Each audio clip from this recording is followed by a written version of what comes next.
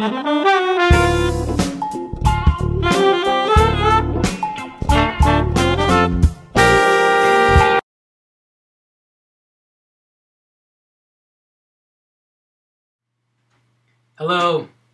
this is Vince, and I'm talking about the MIT Sloan School of Management cover letter.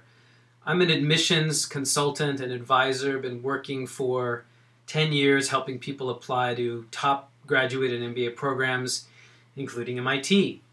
The cover letter for MIT is like this. The question says, prepare a cover letter up to 500 words seeking a place in the MIT Sloan MBA program. The cover letter should describe your accomplishments, address any extenuating circumstances that may apply to your application, and conform to standard business correspondence. Your letter should be addressed to Rod Garcia, Senior Director of Admissions. All right, what does it mean? The question behind the question here, I think, is absolutely the first one: can you get a job? MIT Sloan doesn't ask for a goal essay, but they very much care about job placement. When I met the dean, Dean Schmidtlin in Tokyo, he was very proud of the fact that, and I don't have the exact statistics, that MIT has a very high, a high placement rate, not only in consulting and iBanking finance, but also in operational companies, Amazon, Google, etc. So MIT very much cares that you'll have a good internship and get a great job when you graduate. That's their value proposition. That's how they justify the expense of the program, and that's how they compete with other schools. They absolutely care about you getting a job. They just don't want you to write an essay about it because, as they say, and I agree, people figure out people just say what they think the admissions office wants to hear. The goals essay can sometimes just be a formula. MIT doesn't necessarily want you to write about your short and long-term goals in a traditional way that Stanford or Columbia do, or Wharton does, but they absolutely want to confirm that you actually have the skills to have a good job when you graduate with your MBA. So getting a job, to get a job and also to get into MIT, you have to differentiate yourself. In the MIT cover letter, the minimum that you have to do, which I'll call good, is you at least have to explain any negative situations that you faced. And you have to do it for your cover letter because you have to do it for job interviews. Recruiters notice and they ask about grades and GMAT scores, and they want to know why you weren't working, why you have a gap in your employment or something like that. So if any of those issues apply to you, you need to explain them in the cover letter because you're going to need to explain them to a recruiter, and that's why it matters. Beyond that, it'd be nice to differentiate yourself with one of these qualifying adjectives like first, youngest, only, or best, to actually show this should be in your resume as well, but in the cover letter you can highlight things that you've done where you were the youngest one promoted or something, or you're the only one who's performing a certain function in your team or your office or your company or whatever, or best, that you have some awards or some external recognition for the work that you do. So first, youngest, only, or best, those are good terms in resumes, in reference letters, everywhere, basically, and cover letters too. And the best way to differentiate yourself, and this is the hardest way, so why nobody does it, or most people can't do it, or most cover letter drafts I see don't even have anything anywhere close to this, is something actually like a unifying theme. Very much like Stanford's What Matters Most, that's my little abbreviation here, What Matters Most to You and Why. It's very much like that, where you're actually identifying something you do. You're actually identifying a unifying concept or a theme or a value that says who you really are.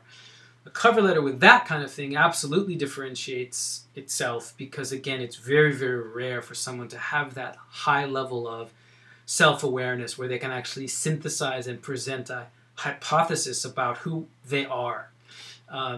If you watch my Stanford video, which you might want to do even if you haven't or won't apply to Stanford, it could help you with this part of your cover letter. is, in my case, the key word would be community, and I would talk in my cover letter.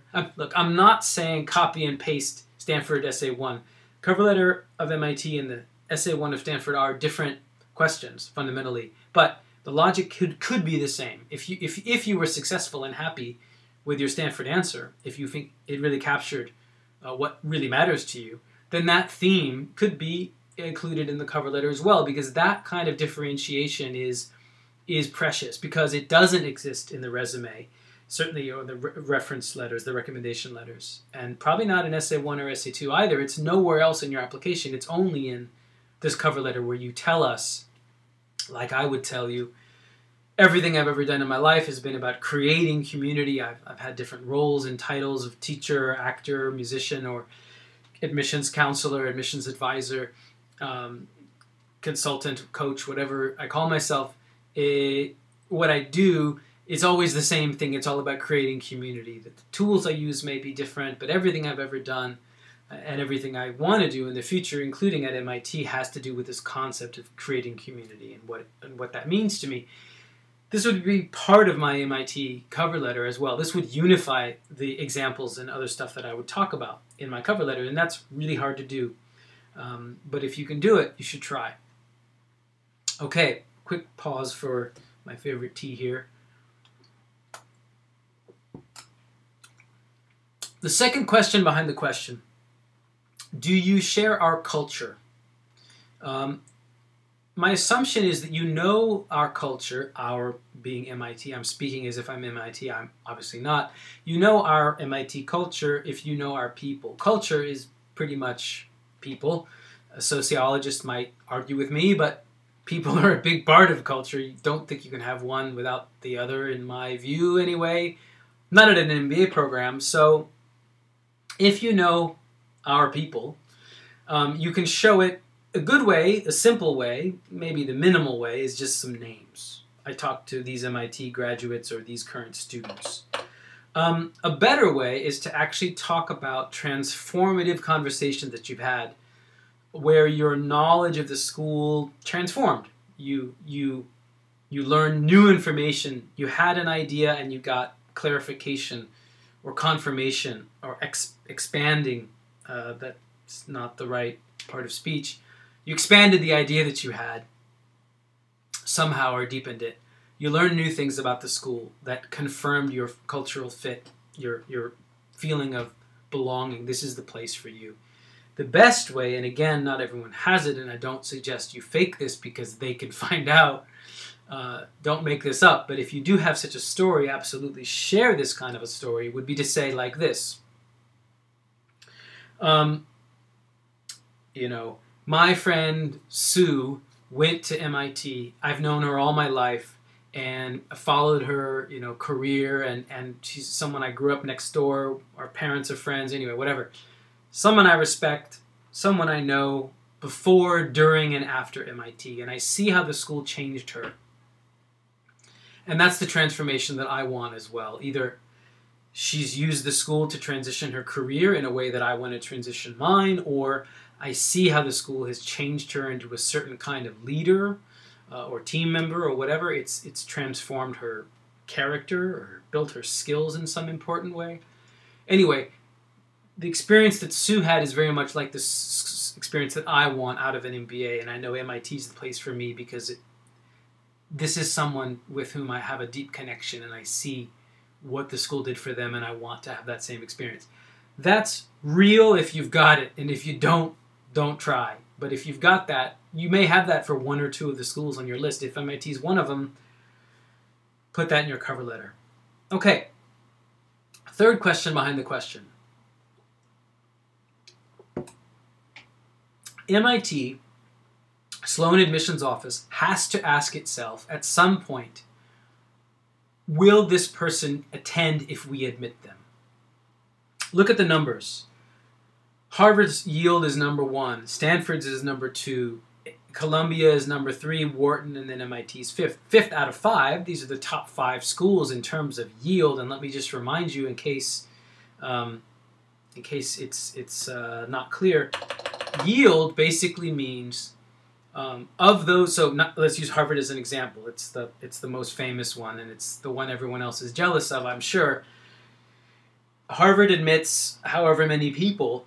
Of those people, 90% say yes to Harvard. So Harvard says yes to X people. I should have memorized that number. I didn't. I'm not going to make it up. Harvard admits X number of people. 90% of X says, thanks, Harvard. Here's my deposit. See you in the fall or in the summer. That's an enviable statistic, right? No other school comes close except Stanford, and then quite a bit down in the 70% range. Columbia is 72% because of early decision round. I think that's, no one's ever said that. I just kind of figured that out. Wharton's just behind there, and then in the mid 60s and wanting to be higher, and probably now is higher because of the thing last year where they over admitted. I think they were expecting about 65% yield, and they got surprised. They're hot or whatever. More people who they offered seats to took those seats, so there aren't enough seats. Anyway, still not number 4. I don't think, no matter what, I don't think they're going to beat Wharton this year. They're trying to. They want to, and whatever, more power to them if they can. Anyway, this is why this question is a real question. And so how do you address this issue? And let me share an anecdote.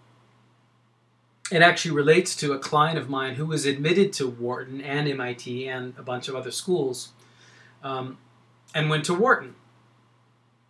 This is someone who's all his life assumed he would go to MIT, given his background or where he works or something about his, personality or something. He was the kind of guy who as a kid maybe dreamed of MIT. As soon as he heard about the school, it was like the school he wanted to go to.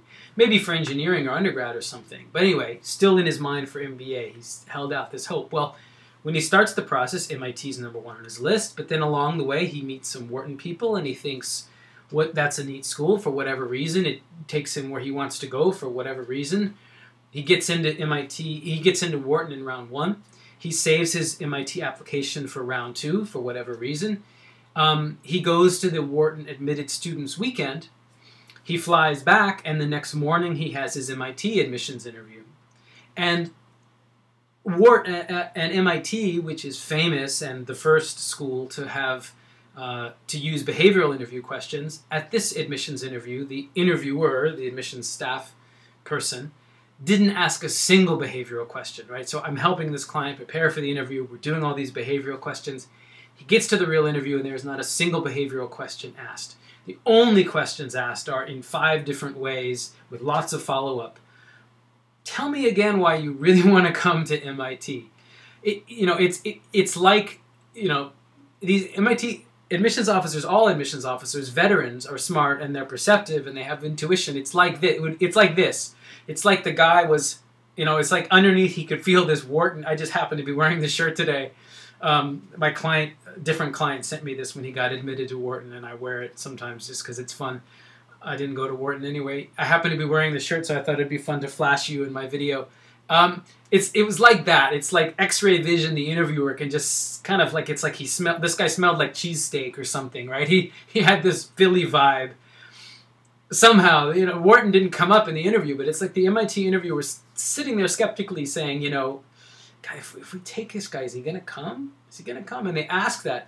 So at any admissions interview, they ask what they want to ask, is my point here. I'm not saying, I'm going to get in trouble again. I'm not saying don't prepare for behavioral questions. It's the standard MIT interview formula. So don't skip it. I'm just saying that if they throw it out, if something else crops up, in this case, tell me again, how many MIT people do you know? And, how much time have you spent, tell me, have you done this? Have you done that? Have you testing and checking and probing? Because again, this number, Wharton beats MIT statistically, so chances are, numbers suggest that if somebody's admitted to both schools, they might go to Wharton, and MIT doesn't like that, so they want to confirm it. So how do you address this in your cover letter? Well, various ways. One way is just to simply say it. MIT is my dream school, and if admitted, I'll attend. You could write that, or you could say it in the interview. I don't always suggest it, but you could. Another way, a better way, is to actually prove it, again, with these qualifiers, or only or best. So only MIT has this thing that I need. It could be a professor, a research center, some opportunity, some program. It could be a cross-disciplinary tie-up that MIT has with another department, you know, that Sloan has with another part of MIT or with the Kennedy School or whatever. Something at MIT is exactly what you need to fulfill yourself. And the best way of all is to tie it back to this theme. So again, if I'm Mr. Community, this is a hard one, by the way, to sell, but I'd have to somehow say that since I'm the community guy who makes community, creates community, somehow MIT gives me the missing piece. You know, I don't know what this logic would be because I'm not applying to MIT. I haven't really thought this through, but it would be like, you know, the communities I need to create now, there's some missing piece. I want to create a new form of community, and only MIT has some element, some aspect of the school, either the experience of being there for 2 years and or some person I would study with or some program that I would take advantage of or some research or resources that I would tap into is the missing piece for the new form of community that I am going to create. I don't know what I'm talking about. I'm just making, like, I'm going to make the next Facebook or something, whatever. I'm not. And again, MIT doesn't want to know your goal per se, so I'm going off on a tangent here. My point, though, is that if you can prove that the school connects to you at the deepest level, that would prove to them that there'd be something that only they offer, and that would prove to them that you will be highly likely to beat the statistic and actually choose MIT over some other school that's ranked higher. I mean, maybe you didn't even apply to any of those other schools that have a higher yield. It's MIT and schools with a lower yield or whatever. I'm not saying name the names of other schools in your cover letter or maybe even at your interview. If they ask, you have to say where else you've applied. I think it's a fair question and it should be answered honestly. But then, again, you've got to come back to this. But MIT beats them all because of whatever it is, this killer thing that only MIT has. So figure this logic out. All right, I'm going to sign off here and keep this one short. I have to apologize as well. I meant to make this video much earlier than I'm actually making it. I've been very busy with my main responsibility, which is helping my clients meet deadlines. And so this video is just squeaking in before round one. I hope you watch it and have time to think about the stuff I'm saying here and apply it in some way, whether you're applying round one, round two, whenever you're applying to MIT. Best of luck, and thanks for watching. And stay tuned. I'll be making more of these whenever I can. All right. Thanks again. Good luck to you. Bye-bye.